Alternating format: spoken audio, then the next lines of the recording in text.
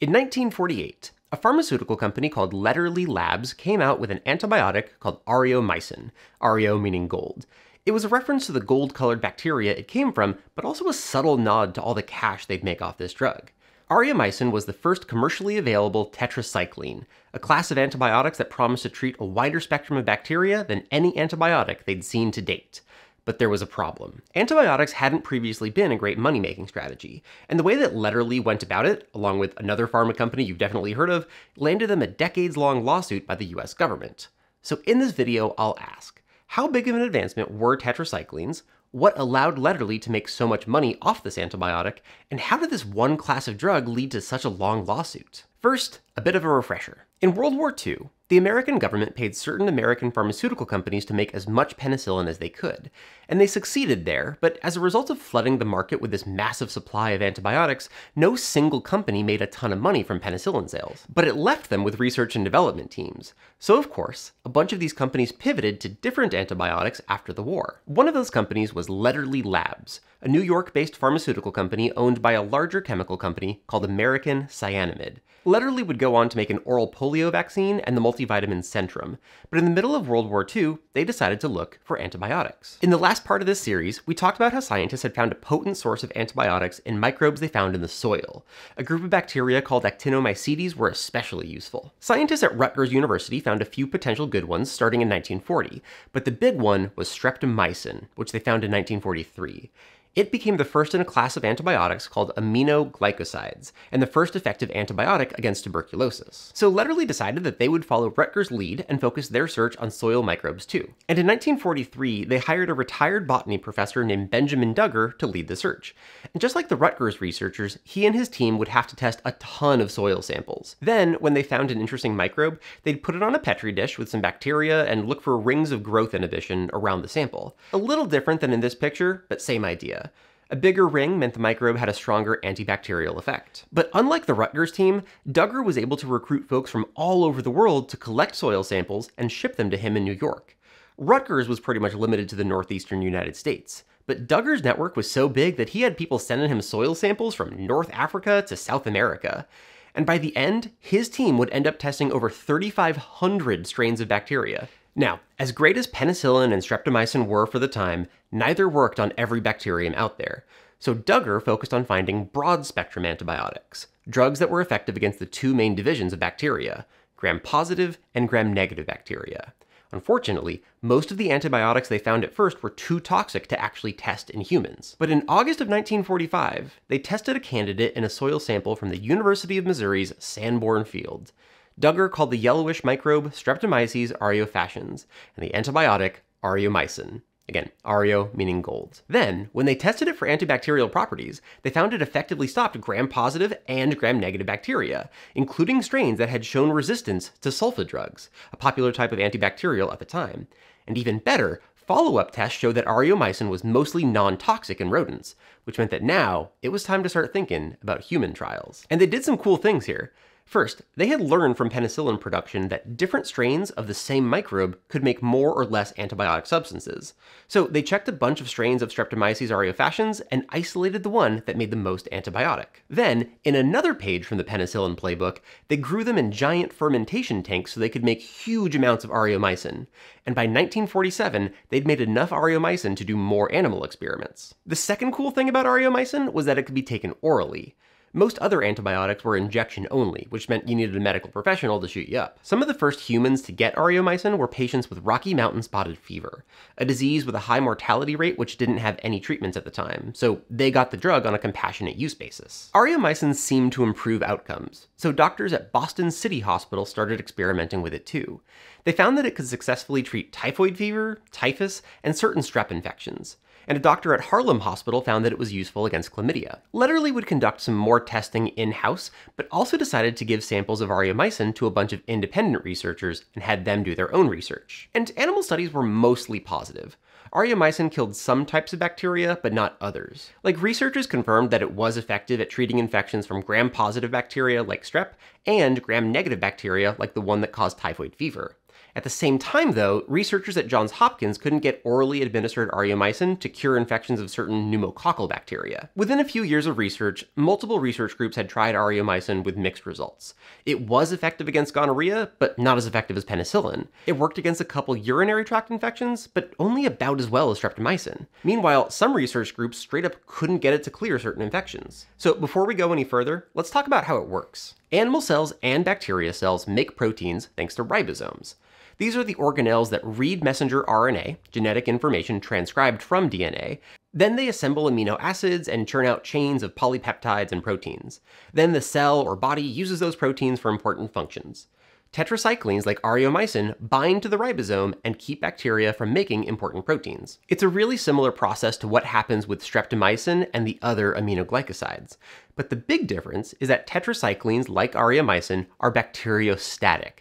They slow the growth of bacteria, while aminoglycosides are bactericidal. They actively destroy bacteria. This is what makes tetracyclines work against all kinds of bacteria, not just gram-positive or gram-negatives. Its mechanism affects an organelle in both types of cells. And the fact that it had such a broad spectrum made Aureomycin really valuable. Plus, it was becoming obvious that some kinds of bacteria were developing resistance to the current crop of antibiotics. So Aureomycin was a good second option for when penicillin or streptomycin didn't work. Aureomycin got FDA approval in 1948.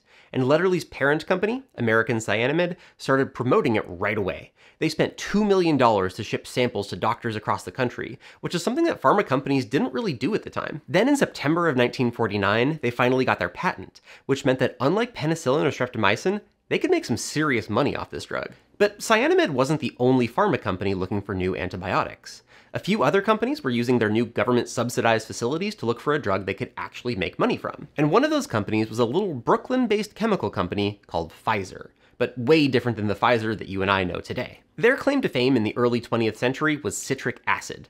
And before World War II, their experience with pharmaceuticals was mostly manufacturing drugs that they sold to other companies. But they did it on a huge scale. They made literally more penicillin than any other pharmaceutical company in the world. But again, because of the weird subsidy situation, they didn't see a ton of profit from it. Just like Lederle, after the war, they decided to look for an antibiotic that they could patent and actually make some money from. So in 1945, Pfizer started hunting for soil microbes too. And just like all the other research groups, it was a numbers game. Look at tens of thousands of soil samples and hopefully find something useful. But Pfizer took it a step further. They looked at over 130,000 samples, coming everywhere from mine shafts to deserts to ocean trenches. And their winner came in 1949 in a sample from Terre Haute, Indiana, Streptomyces ramosus, a bacteria that produced a golden antibiotic of its own. But unfortunately for Pfizer, it seemed too similar to Aureomycin to be patentable. It was another broad-spectrum antibiotic from an actinomycetes, just like the already patented Aureomycin. So before they could even think of marketing it, Pfizer would need more research, including understanding how it worked.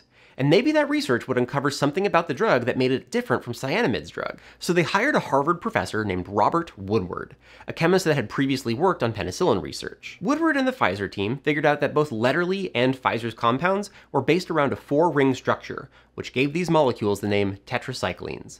Tetra for 4, cycline for ring. Aureomycin had a chlorine atom on it, making it chlorotetracycline.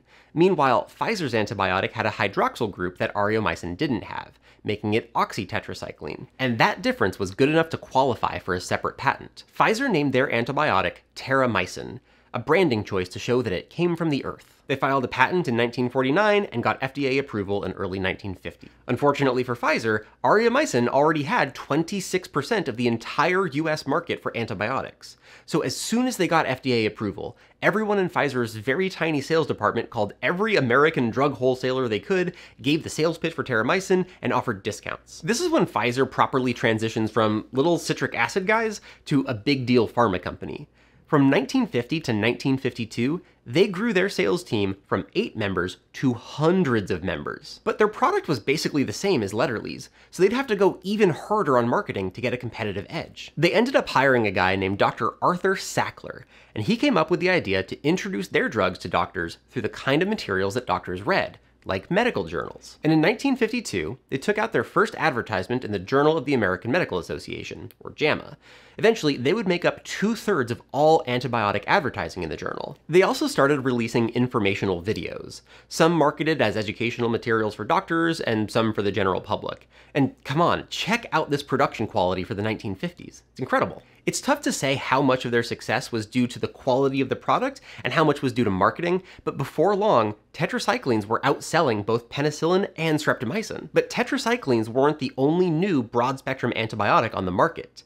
A different company, Parke-Davis, was working on a drug as early as 1944. And in April 1945, the same year that Duggar found Streptomyces aureofaciens, one of their researchers isolated a new species of bacteria from a soil sample sent from Venezuela, what he called Streptomyces venezuelae. The bacteria seemed to have antibacterial properties in a petri dish, and the active substance worked against gram-positive and gram-negative bacteria, making it a broad-spectrum antibiotic. An analysis in 1947 showed that the active ingredient wasn't a tetracycline, but chloramphenicol, a chemical based around a nitrobenzene ring. They sold the drug under the name Aureomycin, and it turned out to be especially useful against vector-borne diseases like typhus, Rocky Mountain spotted fever, and a few other diseases. And before Pfizer hired Sackler, Parke-Davis captured about 1/3 of the broad-spectrum antibiotic market, making $55 million a year off Aureomycin. But soon after the drug hit the market, a handful of stories started popping up about Aureomycin users getting a blood condition called aplastic anemia. So, a few activists pressured the FDA to ban the antibiotic, but there wasn't enough good data to show that the drug actually caused the condition. So, the FDA concluded that the benefits outweighed the risks, recommended the equivalent of a warning label, which is actually still there today, and went about business as usual. Now, even these days, it's tough to prove whether Aureomycin caused an increase in aplastic anemia, but even if it didn't, all these bad stories were coming out about it and not the other broad-spectrum antibiotics. So, Parke-Davis's reputation took a hit, and Aureomycin sales tanked. By 1953, Aureomycin and Terramycin made up 92% of the American market for broad-spectrum antibiotics. This helped Pfizer capture 26% and Lederle 23% of the entire American antibiotic market. Now, at this point, sales were based off of what was essentially secret recipes. Scientists knew that Terramycin and Aureomycin were different chemicals, but they didn't totally understand how they worked. By 1952, a team of Pfizer scientists led by Dr. Lloyd Conover found that the tetracycline ring was really the only thing that had an antibiotic effect. So of course, Pfizer and Lederle immediately raced to patent regular tetracycline, which became this huge legal battle, but not for the reasons that you might be thinking. The timeline is important here, so I'm going to bring up one of the legal documents. Pfizer filed a patent for base tetracycline on October 23, 1952. On March 16, 1953, Cyanamid filed their version. Then, in October of 53, Pfizer withdrew their original patent and submitted a new one. Around the same time, two other companies, Bristol Labs and Hayden Chemical, independently created tetracyclines of their own without using either of the previously patented drugs, oxy or chlorotetracycline. Hayden submitted their patent in September and Bristol in October, but both were rejected on the grounds that they were basically just making half-baked Aureomycin. This was bad news for Pfizer and Cyanamid's businesses. Tetracycline prices had already dropped by 2/3 from 1948 to 1952, and more competition would drive the prices down even further. This is also around the time when Pfizer and Cyanamid learned that they both had pending patent applications for the same chemical. So, they made a deal. On November 3, 1953, American Cyanamid made a bid for Hayden Chemical's assets, including their patent application for tetracycline. Then they said to Pfizer, "We'll withdraw our patent if we can do a cross-license for tetracycline when you guys get the patent. That way, we can keep this market as small as possible." Pfizer got the patent for tetracycline on January 11, 1955, which they sold under the trade name Tetracyn. And in accordance with their earlier deal, they sold Cyanamid a license to make their version of tetracycline, which they called Aureomycin. Pfizer eventually sold limited licenses to two other companies, Squibb and Upjohn, and they extended a license to Bristol Pharmaceuticals to make, use, and sell the drug as well. But of course, all of this still looked a lot like price fixing, so they got in trouble with America's Federal Trade Commissions on antitrust grounds. Separately, lawyers also claimed that Pfizer had committed some serious fraud when filing their base tetracycline patent, which is where this document comes from. I'll link the PDF down in the description with my other sources, but the case focuses on whether tetracycline could even be patented at all. To summarize a meaty 83 pages, Pfizer tried to patent tetracycline on the grounds that they'd created something novel, But according to the filing, Pfizer chemists had found tetracycline in samples of Aureomycin, which meant they knew they hadn't created anything novel. But Pfizer submitted a patent for tetracycline anyway, and thus had done a fraud. The lawsuit went back and forth and lasted until 1982 when the government ultimately lost the suit. They couldn't find evidence that Pfizer was deliberately trying to deceive the patent office. And while the lawsuit was kind of a letdown, the story isn't over, because a few more companies got involved with their own broad-spectrum antibiotics. Like, a Filipino doctor who worked for Eli Lilly found a soil bacteria that produced an antibiotic called erythromycin. They patented it in 1953 and sold it under the name iloticin, or ilosin, after the region in the Philippines where it was found. Erythromycin is a macrolide antibiotic, which are structurally different than tetracyclines, but work similarly. They inhibit protein synthesis at the ribosome. And in a time when all these broad-spectrum antibiotics were coming out, this one didn't turn out to be a blockbuster, but it was still a useful tool in the tool chest, especially against germs resistant to penicillin. And we'll see this in the next video about antibiotic resistance, but we were going to need all the antibiotic candidates we could get. But back to the 1950s, scientists at Pfizer and Cyanamid kept focusing on better tetracyclines. And at first, the process seems familiar. Keep culturing the soil bacteria and figure out which ones made the most powerful strains of tetracycline. These naturally occurring antibiotics are considered the first-generation tetracyclines, but things really took off when chemists explored semi-synthetic versions, what are called second-generation tetracyclines. Basically, they'd start with a naturally produced tetracycline and modify that. Like, Pfizer was able to chemically modify Terramycin into methacillin in 1966, which they sold until 2001. And methacillin was a chemical step towards probably the most famous antibiotic in this group, doxycycline, also known as vibromycin. And in 1956, Lederle did something similar. They found a new antibiotic called demiclocycline through their soil microbe screening program. It wasn't a massive jump forward, but it was modified into sancycline, which is the simplest form of tetracyclines. Then in 1971 and 72, that was converted into minocycline, which became the most potent tetracycline antibacterial they'd had at that point. Second-generation tetracyclines held us over for a while. Antibacterial resistance finally started getting more public attention at the end of the 1980s, at which point scientists at Lederle started looking for what would become the third-generation tetracyclines. The first big ones were the glycylcyclines, like tigacycline, which came out in the 1990s, and it worked as intended. It was effective against gram-positive and gram-negative multi-drug resistant bacteria. And more recently, scientists developed omadacycline, the first in a subclass of aminomethylcycline antibacterials. There was also a totally synthetic fluorocycline called eravacycline, which came out in 2012. Also, I am very aware that those last two sentences just sound like pharmacology gibberish, but the point I'm trying to make is that scientists did develop new tetracycline drugs that are effective against resistant bacteria. And tetracyclines are still popular antibacterial options to this day. Even first-gen tetracyclines still have use cases, like against chlamydia. But all this time, I've been leaving out a big part of the story. When Aureomycin first came out, scientists noticed that when you gave the antibiotic to chickens, they grew much bigger, much faster. And while it was great for poultry farmers' profits, the widespread use of antibiotics in agriculture led to a modern existential threat to humanity. In the next video, we'll finally get into the history of antibiotic resistance.